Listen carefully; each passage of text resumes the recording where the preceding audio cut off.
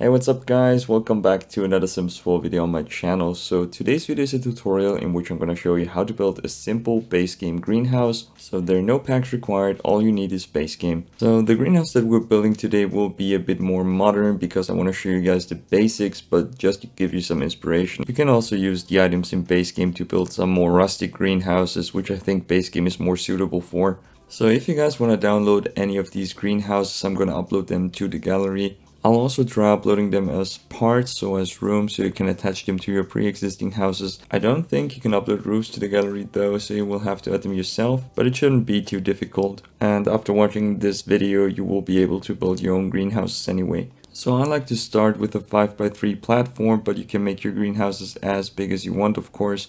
But I feel like this is a nice and more realistic size for a greenhouse. So let's select base game to show you guys that I'm using only objects from base game here. So first you guys want to grab the room tool or the wall tool and build a 4x3 room here. Also, you don't really need the platform here, you can delete it if you don't like it, but I want to have it here because in my opinion it makes the build look a bit nicer. So if you guys go up to the next floor to add the roof, you will see that there's a ceiling here. You can delete it, but you don't have to delete it. It doesn't interfere with the build in any way. And you will be able to see inside after adding the glass roof, which you will see in a second. But first you want to add a gabled roof like this.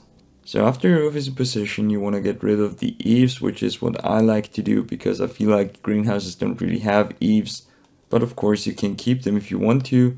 But for now we're gonna get rid of them. Simply grab the small arrows here and drag until the eaves are gone. So in my opinion the roof is also a bit too steep, so let's modify it a bit more.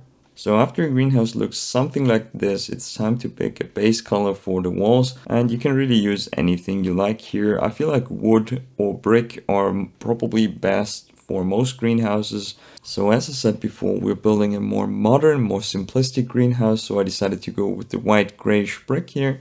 So all we've built until now is basically a small shed, and now it's time to add the glass. We have 6 different glass types for the roof in base game, which you can see here. There are different variations to this with the honeycomb, with the clear one, but we have also some more intricate patterns, and this is really up to personal taste, so pick what you like.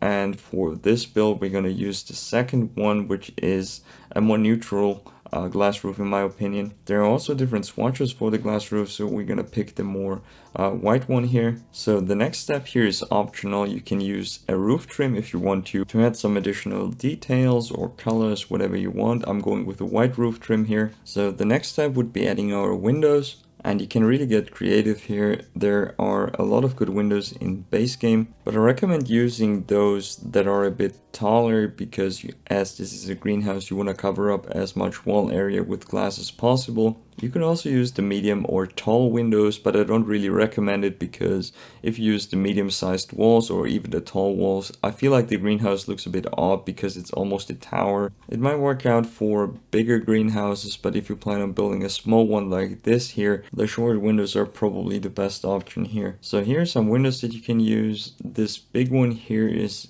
quite nice to use.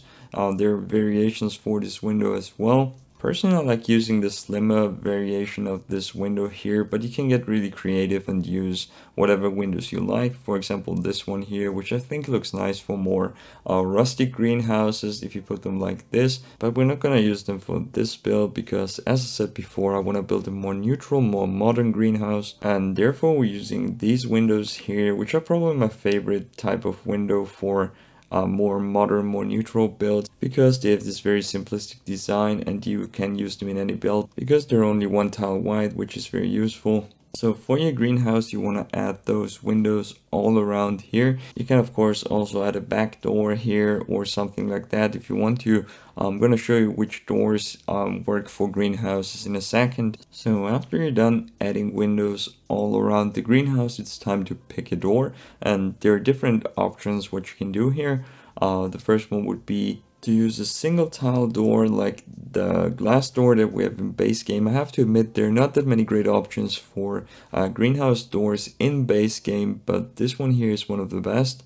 So what I don't like here is that the windows are taller than the door, but you can add a light here or some decorations, or keep it like this if you like it. But personally, I like to use this space here for a light, which I think is also a realistic spot to place a light. And as you can see, there are some nice options here for wall-mounted lights in base game.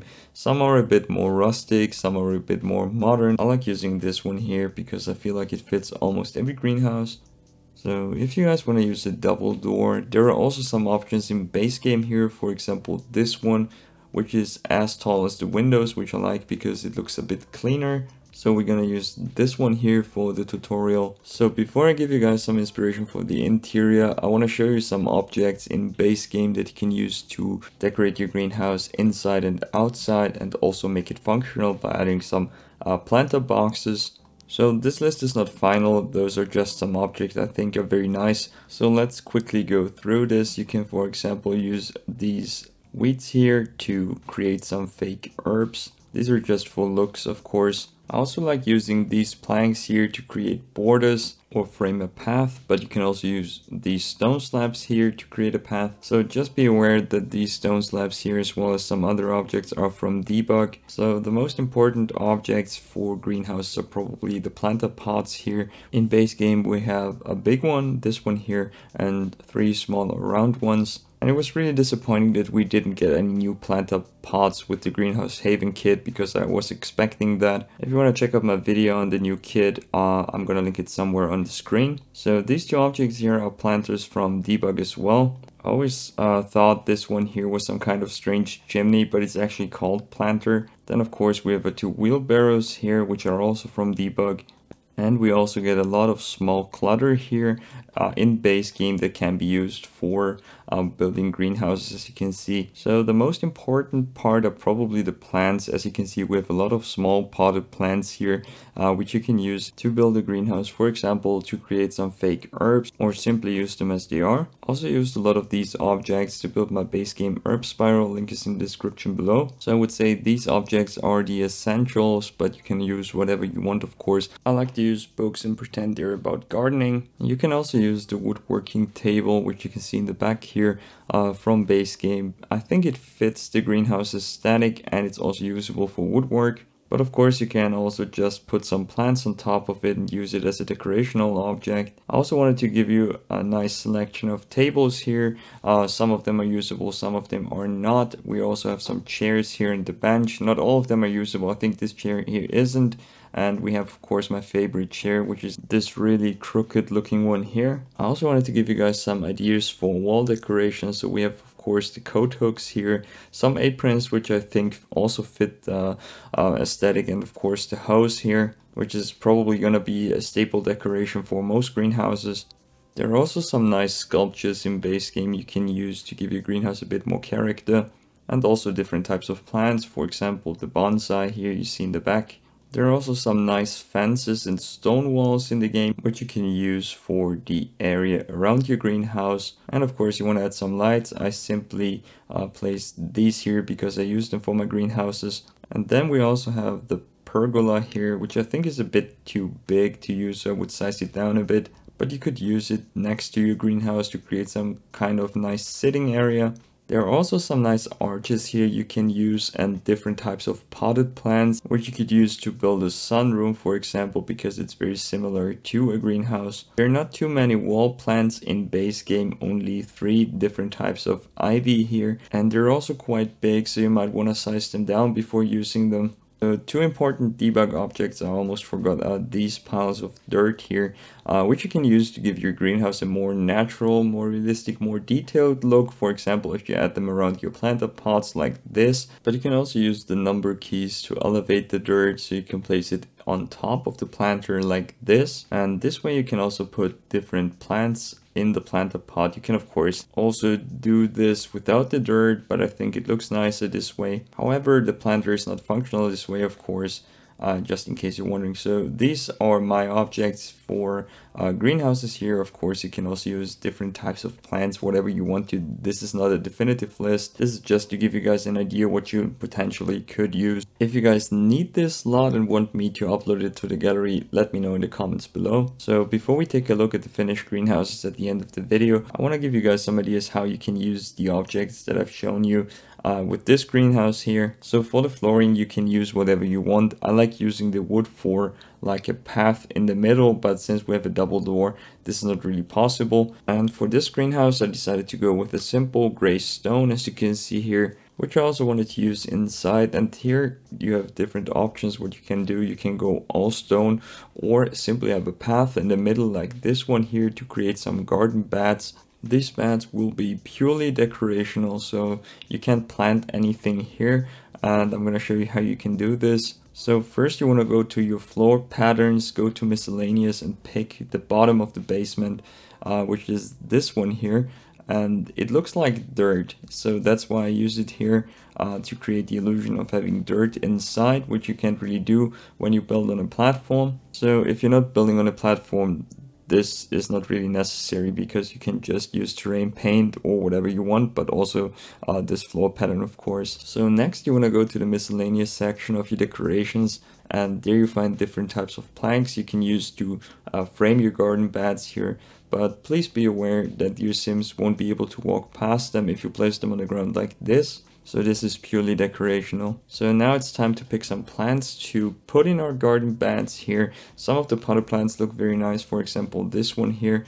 You can of course also use outdoor plants for this step, but I like the look of these potted plants here. The only downside is that you need a mod called T.O.O.L. I'm going to link it in the description below if you want to check it out. I'm also going to show you in a second how to do this without T.O.O.L. But if you use T.O.O.L, go to elevate and type in how much you want to lower your plant. This will be different for every plant and you might have to adjust it, just like I did here. So the whole point here is to lower the plant into the ground so it looks like it's growing here. Now I'm going to do the same with the second plant, and this way we can also lower it into the ground. If you're not sure how to use T.O.O.L, there are some tutorials out there, I think also from the creator, but it's also pretty easy to use once you get used to it. So once your plant is in the right spot, simply deselect it and you're done. You can add as many plants this way as you want because this is, as I said before, purely decorational, so you can really get creative here.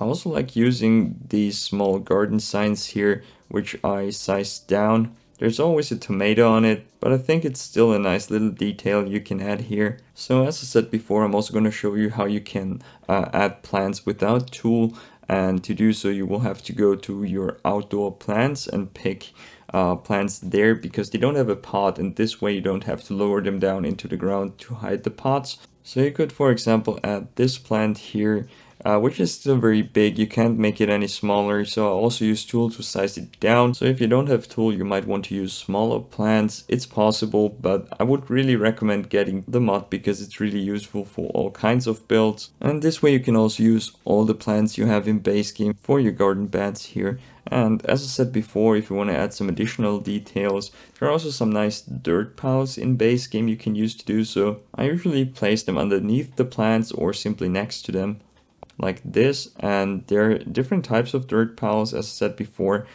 which vary in size and color, as you can see. So depending on where you want to place them, you might want to use different ones here. So now I would like to talk about planter pots and these planter boxes here, because we didn't get any of these in the new Greenhouse Haven kit, which was very disappointing. So I don't really recommend using the large planter boxes in a greenhouse this small because it takes up so much space. They also won't be fully functional because in the back your Sims can't access the planter because of the wall, and this way you can also have only 2 of them inside, unless you build a bigger greenhouse, of course.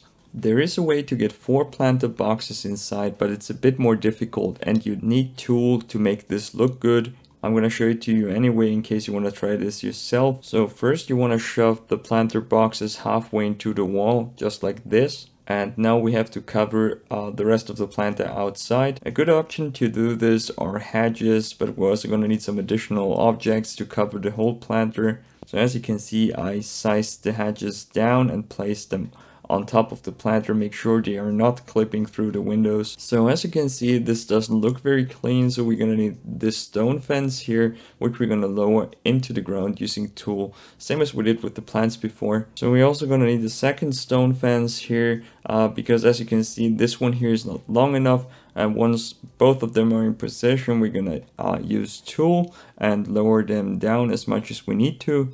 And as you can see, this looks much better here, but it's also a lot more work, so I wouldn't really recommend it unless you really want this. So with small greenhouses like this, I think it looks better if you use the smaller round plant up pots here, which are also much easier to use because you can place them on either side and they will be functional. They also have a lot of very nice swatches, so I really recommend using these, but you can of course use the plant up pots from different expansion packs as well, because there's some very nice plant up boxes, but since this is a base game tutorial, I didn't use them. So as I said before, you can also add some dirt piles around the plant up pots here, which also gives some additional detail. I think this looks very nice. So now I want to show you guys how to add lights inside, which is not that easy because we don't have any wall space here, as you can see, because it's all windows, and we can't really use a ceiling light as well because we have a gabled glass roof here and the light would just float midair. So therefore I'm going to show you guys a way to apply ceiling lights that are not floating. So what you want to do first is grab one of the wooden planks here. You can find them in your decorations in the miscellaneous section. So if your greenhouse is the same size as mine, so 4x3, you need 3 wooden planks to create a wooden beam all across your greenhouse. Simply use the number keys to elevate your wooden planks here. So once your planks are in place, you can add whatever ceiling light you want. I like using these lanterns here. So as you can see, this looks also very nice from the outside as your lights are not hanging midair. So next I'm going to show you guys how you can add a skylight window here. This doesn't really work very well with like all glass roofs, but I thought I'd show you guys anyway. So what you want to do first is place a second gabled roof like this. So this time you have to delete the ceiling if you want to have a skylight, because otherwise the ceiling will be in the way. Next, you want to grab a half gabled roof and place it on one side of the build. Modify your roof until it's a 2x1 roof, and after you're done it should look something like this. So you guys might have noticed that there's some gaps between the roof and the walls after deleting the ceiling. So before we continue working on the skylight itself, I'm quickly going to show you how to fix this. You can use a half wall, but I prefer using this fence here, and I'm going to pick the white one because it matches the rest of the build. Simply drag it all around your roof, and as you can see, the gaps are gone. So enclosing the roof like this will cause another ceiling to appear, which we're simply going to delete. So as you can see, this looks much better now, and it also allows you to use wall trims here for some additional detail. So now let's continue working on the skylight. First of all, you want to turn it to glass and add a trim just like I did here. So this works better if your roof isn't too steep, which is the reason why I'm going to make this one a bit flatter. And it actually works best with almost completely flat roofs. So once you're satisfied with how your roof looks, click on it, press and hold shift and drag this arrow here to extend only one of the eaves. Try to make it approximately the same size as the gap below so it looks like an open window. So now you can keep it like this, but what I like to do is add one of these beams here on each side to make it look a bit more realistic. The beams are objects from debug, and I use them in white here because it fits the general color scheme of this build here. To place them, you simply use the number keys on your keyboard to elevate them. So if you want to, you can keep your roof like this, but what bothers me is that there are no hinges here. So this is really only an issue with glass roofs like this one here. And what I like to do here is to copy the half gabled roof and apply the solid sheet glass roof here. Next, I'm gonna get rid of all the eaves because we don't need them for now. Now I'm gonna place the roof right here, and by pressing and holding shift, I'm gonna extend one of the eaves until it lines up with the rest of the roof before making everything a bit steeper except for the skylight. So this way we created a very nice border here, and the whole roof looks a bit more realistic. But again, this is not really necessary, it's just what I prefer to do, and therefore I wanted to include it in this guide here,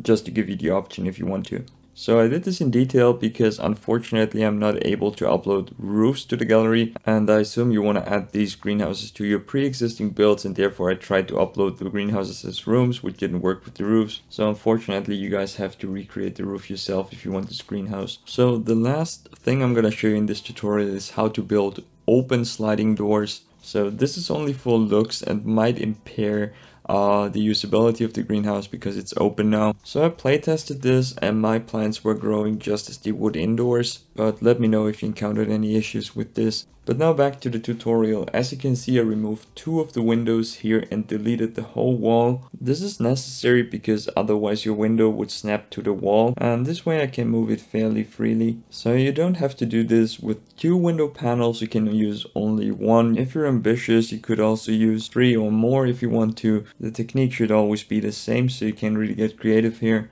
So once you're done, you only have to place some walls behind your windows on the sides and you're done. So that's it for today. If you watched the video until this point, I want to say thank you. The rest of the video is going to be a showcase of all the greenhouses that I've built for this video to inspire you guys and give you some ideas for your own build. I'm also going to add a bonus tip at the very end of the video, which you can use for all of your builds, not only greenhouses. And with that, thank you guys for watching. If you enjoyed the video and found it helpful, please leave a like and consider subscribing for more content. See you guys next time.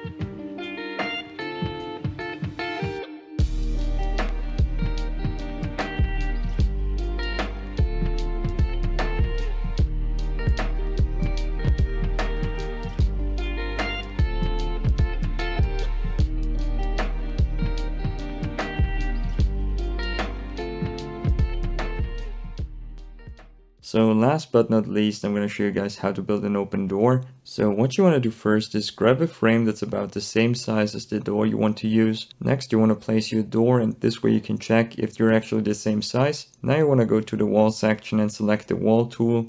Build a diagonal wall on one side of the door, just like this. Select the door and use the Alt key to slide it into the frame. Now you can delete the wall and you're done. This also works with double doors if you use a larger frame. So that's it for today. See you guys next time. Peace out.